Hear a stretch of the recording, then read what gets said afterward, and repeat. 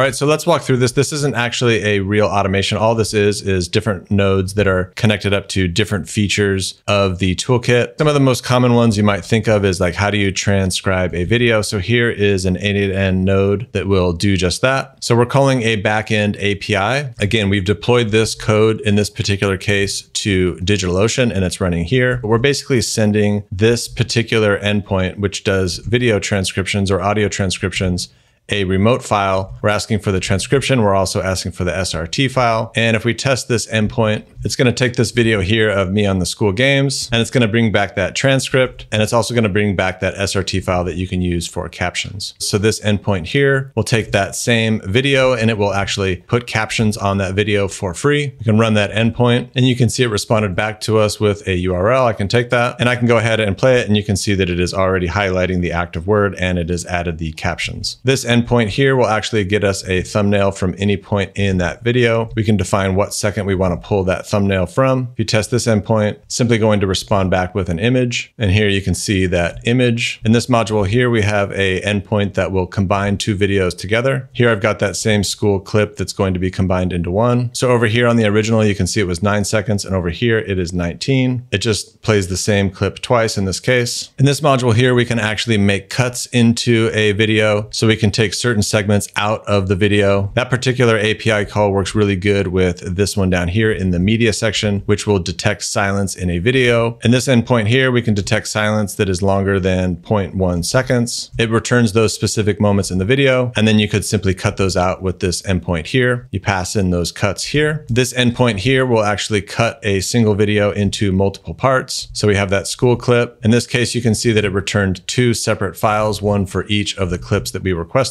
We can also trim video if you want to remove the beginning and the ending from a particular video. This endpoint here, we can actually crop videos from others. So here is a YouTube video in typical horizontal format. But if we were to run this endpoint, we can actually crop out a particular section and then also scale it for a vertical video on platforms like TikTok. And then we can take a look at the vertical video that it created from the horizontal video. We can also add a logo to a video. Here's that same clip of me on the school games and a link to a logo. You can go ahead and run that. And there you have the same video, but now with my logo on the bottom left. You can also create your own tweet pics. Here I've got a thumbnail that was created from the same school games video clip and a tweet pic. So we have this tweet pic that we generated, and now we can overlay it onto this other video thumbnail. So there you can see we can overlay images on other images. You could also overlay a tweet pic on a video itself, just like this, where we have the video and now the image overlaid.